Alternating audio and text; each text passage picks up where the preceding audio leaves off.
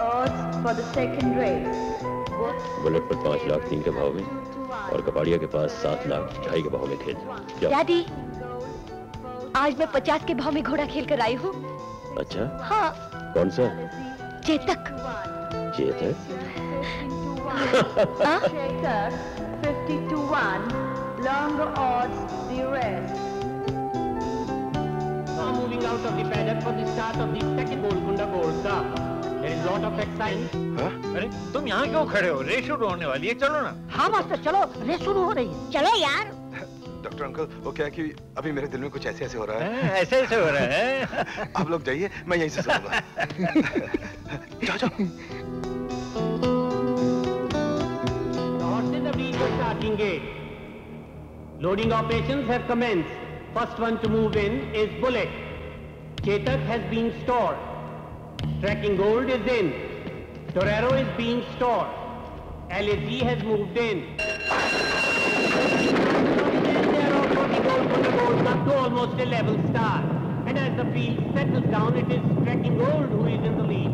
From Chetak, then comes Sensation, followed by Bullet, Torero and LAC.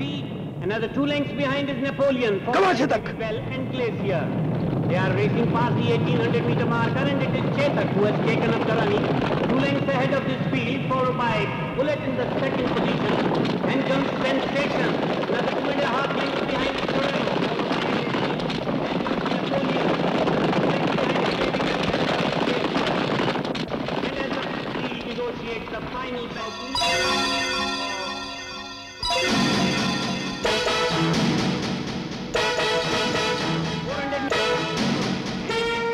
In the lead from Bullet to the inside race, and then is Sensation. Others are way behind. Chetak is about 2 lengths ahead of Bullet in the second position. Then comes Sensation. Chetak drifting out of his straight course, running 6 horses wide from Bullet coming up on the rail. Then comes Sensation. Chetak is still about half a length ahead. But is Come on, Chetak! Come on, Chetak! From Bullet in the second position, then comes Sensation. Come on, Chetak! And Bullet fighting it out. Chetak on the wide outside and Bullet towards the inside. Come on, Chetak! These are fighting neck to neck. It is Chetak from Bullet. Come on, Chetak! Chetak from Bullet. Chetak is still ahead of Bullet, trying to make the race. It is Chetak from Bullet. It is Chetak still in the lead from Bullet. It is Chetak from Bullet. Chetak half a length ahead of Bullet as they pass the wing post, followed by Sensation. Come on!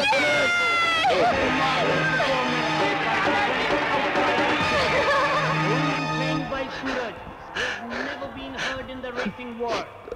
Chetak made it almost a start-to-finish affair in record time of 2 minutes and 34 seconds. There is a lot of excitement, even though an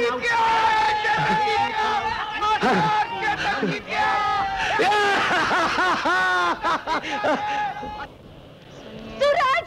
सूरज चेतक जीत गया! चेतक जीत गया! Come on, lead him! Come on!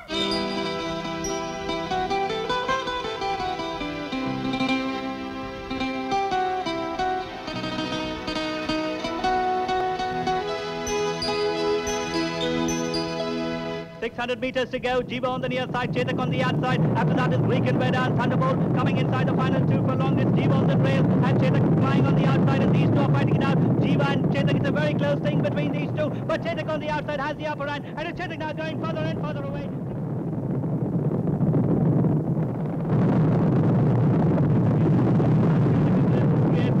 Chetak going away from the speeders. Chetak storming out to win. 200 again. Chetak all the way from 9 carat.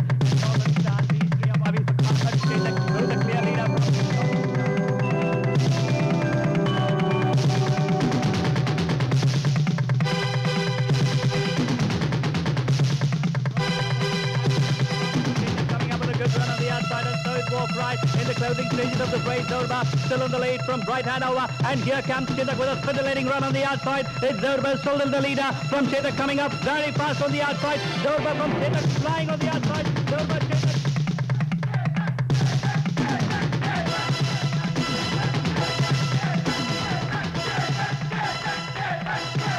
About 100 to go. Vinod on the rails and Chetak.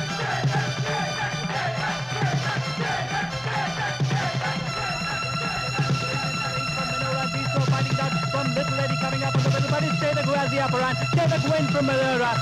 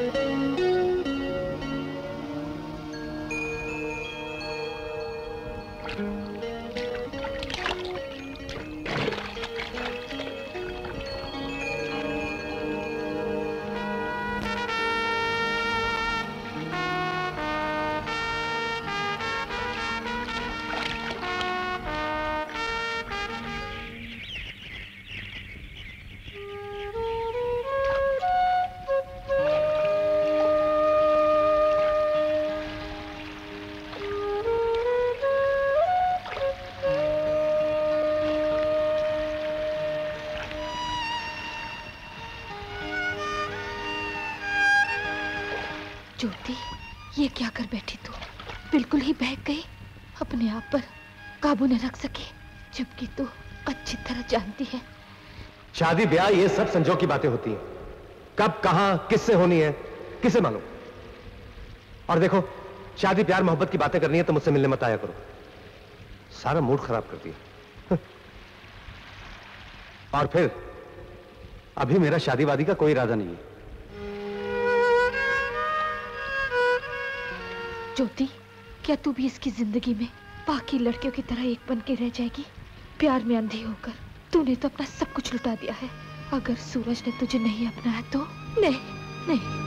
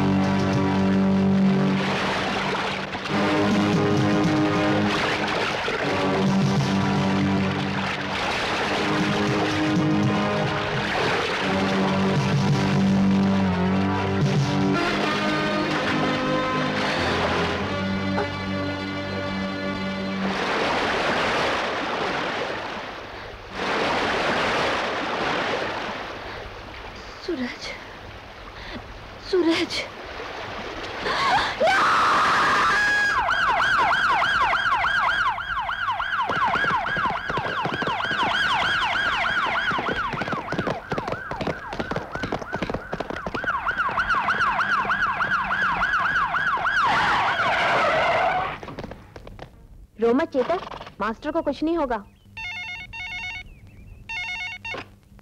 हाँ, कुछ पता लगा? नहीं sir, ज्योति ma'am साहब कहीं नहीं मिली। क्या बकवास कर रहे हो? फौरन ढूंढो उसे। समझ में नहीं आता ये हुआ कैसे। रात तो वो बिल्कुल ठीक था। रात तो ज्योति के साथ था। लेकिन ज्योति मैम साहब कहाँ ले गई थी? अरे कहीं भी लेके नहीं गई। मास्टर ठीक है ना? ठीक है ठीक है ठीक है। हाँ यार। पत्थर के एक तेज टुकड़ी ने अंदर घुसकर उसके स्पर्मेटिक कॉर्ड्स को बेकार कर दिया है। Oh my God. इसका मतलब है वो अब कभी बाप नहीं बन सकेगा। बाप बनने से ज्यादा जरूरी है जिंदा रहना, और फिर अच्छा हो जाने के बाद मर्द की हैसियत से सूरज को कभी कोई कमी महसूस नहीं होगी। मेहरबानी करके ये बात किसी को बताइएगा नहीं, यहां तक कि सूरज को भी नहीं। वक्त आने पर मैं खुद उसे समझा दूंगा।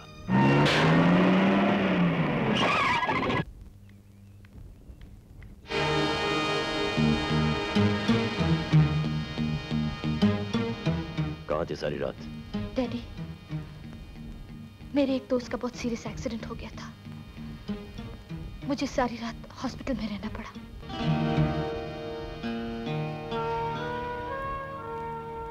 ज्योति, तुम मेरी बेटी ही नहीं, मेरी आबरू हो, मेरी गैरत हो, मेरा विश्वास हो। ये याद रखना।